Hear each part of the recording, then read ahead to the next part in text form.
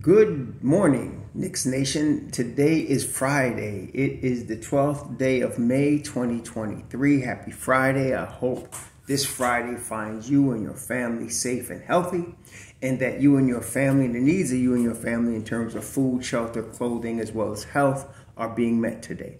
Blessings upon those that work in the healthcare field, along with the first responders who are out here every day trying to save lives.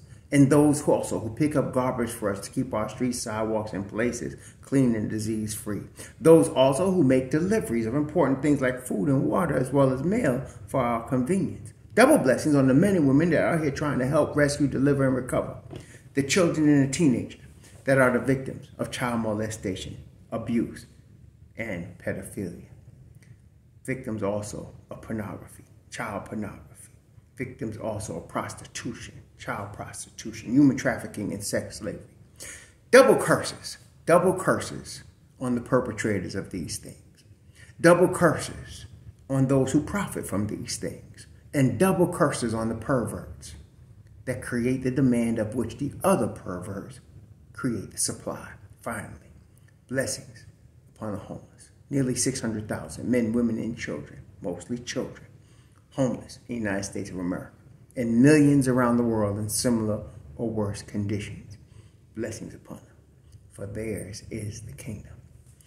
So, in the movie Godfather Part 1, one of my favorite movies of all time, Godfather Part 1 and Godfather Part 2.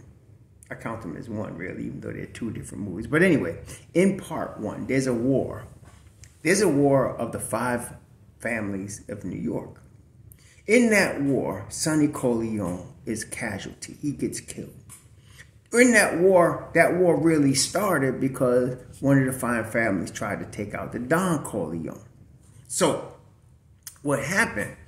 After Sonny gets killed, Michael avenges Sonny and avenges his father, and then Michael is sent to Italy.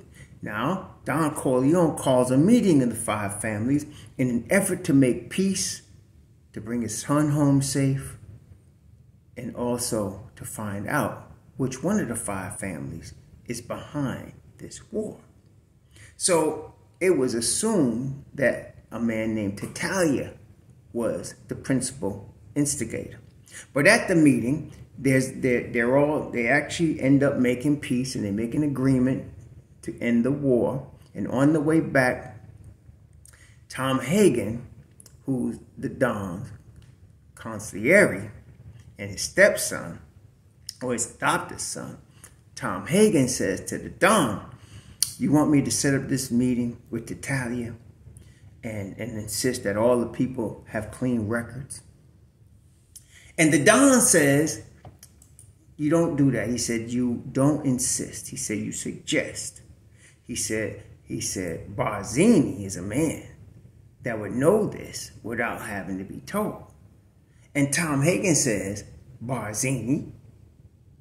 And he says, "Yes, I didn't know until tonight that it was Barzini all along." Which means he found out where the problem was, but he didn't know before the meeting. Why did I bring all that up? As you'll see in the thumbnail, a picture of Bam at a bayou.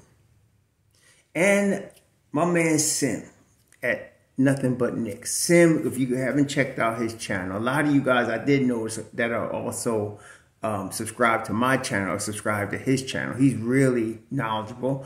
I respect his knowledge of the game of basketball, and I respect his channel for that. He has a really deep knowledge of the game. And so Sim had put out a really, matter of fact, what I should really do is I should put the link to the video in the description box. In fact, I'm going to do that. I'm going to put the link to that video in the description box, because what Sim did was he broke down all the dirty plays that Miami's been perpetrating. And I mean straight dirty. I'm not complaining saying it's not a physical game. I like the Knicks to play physical. But this is straight, I'm trying to hurt you dirty. Like I had seen one play. I remember when Bam Adebayo stepped on He actually stepped on Brunson's ankle. And I thought that was dirty, but I just said, let's play on. It's a tough game, whatever. But hurting Emmanuel quickly and almost wrecking his knee, that's how you end somebody's career. Hurting Quentin Grimes and then Lowry and Butler doing similar things, pushing people in the back hard, not trying for the rebound, just trying to push you. This thing could get people hurt. So two things came from this. Number one, aside from now realizing that Miami's playing dirty, two things come from this. The referees, number one, and Tom Thibodeau alluded to this. During the press conference. You listen carefully to the last press conference after the win on Wednesday night. They asked him about the run, the 18-2 run the Knicks made between the second and third quarter. And he said, what was the difference? They asked Tom. And Tom said, I don't want to get fined, so I'm not going to say. I caught that. He said, I don't want to get fined. In other words, there were things happening involving the referees that something changed with the refs at that time, and the Knicks went on a run. He said, I don't want to get fined. Go back and listen to that. He said, in fact, I should pull that up too. He said, I don't want to get fined. So what has been going on? Two things. Number one, now everybody's aware. So now, and all Tibbs and all of us really ask for is consistency from the referees. That's the biggest thing. You could miss a call. Everybody, you're talking about human beings here, so they could miss a call. But being consistent, meaning if you're going to call a game tight, call it tight on both sides. If you're going to call a game loose and let them play physical, let it happen on both sides. Don't favor one team and then call ticky-tack fouls on the other team. That makes you look like the fix is in when you do stuff like that. Now, in this day and age, the technology is such that you got Secaucus, New Jersey watching every game. Okay, and so you got all kind of camera angles. You got that, not even including the television camera angles, watching the game. The NBA can review these things and determine if there's bias. They can determine if one team is playing dirty, and they can make corrections, necessary corrections on this thing. If that's the case, and I suspect it is, I have to say, that's a big advantage to have helped Miami get ahead in this series. Okay, that's a big advantage. When you're talking about, for example, you're talking about two world-class 100-meter sprinters. Okay, I like to bring up this example. You got world-class 100-meter sprinters. That means, if you got 10 of them on the line getting ready to race, these are the 10 fastest people in the world, okay? And one of them is using a performance-enhancing drug that allows them to work out harder, recover quicker than the other guys. They can work out, that's all they got. They can work out harder. That's what performance-enhancing drugs do. It makes you be able to work out harder, longer, without injury. And if you do get, your recovery is faster. When everybody's at world-class speed, that's going to give that person enough advantage to dominate the others, because the talent level is so even that if you give somebody a slight advantage, it means all the difference in the world. And when you're dealing in the second round semifinals of the NBA playoffs and you give one team the advantage of playing dirty, you're going to cause them to win the series. Okay? So the two things I'm saying is, number one, it's now out there.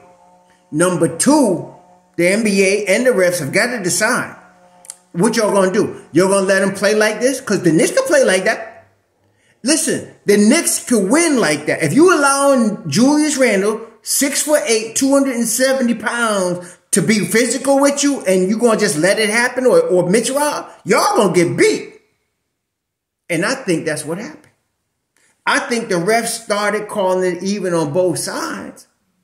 And then you add the element of Quentin Grimes being a threat to shoot from the wing and defending, open up the floor. That's why the Knicks won the game. Okay? And if that's the case, I suspect the Knicks. Now, the Knicks can still lose. Like I said, these are evenly matched teams. But if you make the refereeing even, and you now take away the ability to do dirty plays and get away with it, and you still put Quentin out there, the Knicks could win this game tonight. They could win this game. Okay? And the bowl that Bam is the chief couple. It is him that stepped on Brunson. It is him that messed up quick. It is him that bowled Julius in the eye. It is him that tried to get Grimes out the game, where Grimes hobbled back and still stole the ball from Jimmy Butler. I'm telling y'all, since this is known, and if the NBA makes an adjustment, the Heat are in trouble. Because that means all these little dirty plays they doing, they can't get away with it. That is why Kyle Lowry was tripping, because he got called number 5 and he had to sit. He's been playing dirty the whole series and getting away with it. See? And now he got caught and he had to sit. So they better take care of this. And I believe the NBA will. I believe it's not just Sim, and thank you, Sim, for putting that out. It's not just Sim caught this. I'm sure other people have caught this. And so, if they come into this game tonight on an even stage, with both, whether they calling it tight or loose, if it's even on both sides, the Knicks are the better team. I've been telling y'all that. The Knicks are more talented, but what it appeared was that the Miami Heat were hungry and more tougher, but really was, they were just more dirty. They were just more dirty. That's what it really was. And nobody in the Knicks could say anything like that, because you start to sound like the Cleveland Cavaliers whining like they was after the Knicks did them in the first round. So you don't want to start whining, but somebody should do something. Somebody needs to do something. Because again, if you especially see the play where Bam pushed himself on Quick's leg, the angle of that knee bending could have caused an ACL injury. Okay? As it is now, Quick IQ is going to miss his 3rd game in this series because of that. Nah, man. We can't go out like that. So somebody need to say something. And I like the Knicks tonight because of it. I mean, we're going to see what happens. I mean, because look, Miami's been shooting 30-something% from 3 the whole series. Okay, it ain't like they've been shooting the lights out, but they've been getting this little advantage. Let me tell you something. I'd like Q-Dog to play 48 minutes again. Some of you say he's going to be too tired. No, this is what you train all summer and all year for. When y'all all complain about Tom Thibodeau wearing out. No, he's preparing for games like this where you got to go 48. Okay? No, they ain't going to wear them out in no playoffs. This is the time to man up. So, yes, I'd like to see Q-Dog get 48. I want to see him get more looks. I told y'all, there's 2 real keys here. I know everybody looks at Brunson. Everybody looks at Julius. I get it. Yeah, Brunson is the straw. He's the head of the snake. But I'm going to tell you the keys is Mitchell Robinson and Quentin Grimes. Those are the keys. Mitch Rob stays out of foul trouble and gets to protect the paint. Grimes guards the perimeter, puts the clamps on Jimmy Butler, and then give him some touches. Don't let this boy get touches and start dropping threes tonight. I'm not going to see the game live. I'm going to definitely watch the replay tomorrow, though. But because if he drops like 5 threes, game over. This won't even be close if he drops 5 threes. Okay? If everything I'm saying is true, if you get Quentin Grimes dropping 5 threes and you get Mitch Rob in that game in the 4th quarter, this ain't going to be close. Okay? So, because the Knicks are the better team. Okay? All this time, like I said, like the Don found out, it was Barzini all along. Anyway, we're going to see what happens tonight. I wish I could watch it with you, but I'm going to see it after the fact. I'm going to see it tomorrow night. You know, it's Shabbat, but I'm going to catch the game. We're going to do our talk on Sunday regardless of what happens tonight. But I'm liking the Knicks now. I'm liking the Knicks. This made me feel good. It made me feel mad, but it made me feel good. It's almost like you just found out the guy you were fighting, you know, for 12 rounds. In the 6th round, they found him carrying iron or brass knuckles in his gloves. And now you know they got to take the brass knuckles out. And he got to fight head up with you. And you was fighting with him for 6 rounds. But now the brass knuckles are gone. I like the Knicks' chances. Y'all enjoy your Friday. Those of you that are going to watch the game, enjoy the game. Those of you that keep in Shabbat, rest. We'll catch you tomorrow night. No problem. The world continues to spin. We'll talk. Shalom.